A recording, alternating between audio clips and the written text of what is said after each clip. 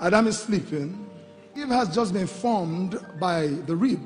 So he finishes the formation and puts life in her. Who does she see? Who holds her first? Who leads her first? He turns me on. Some people will turn you on and turn off your destiny. Who is leading her? Has she met Adam? Is she comfortable? Is she stranded? Is she frustrated? Is she angry? Who is still leading her? Does she see Adam? Does she know Adam? Is she comfortable? Is she worshiping? My worship is my weapon. This is how I win my battle.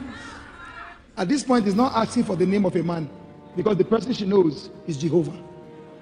Do you know sometimes you are frustrated because you have tested men you should never have tested? Because you don't miss what you have not experienced.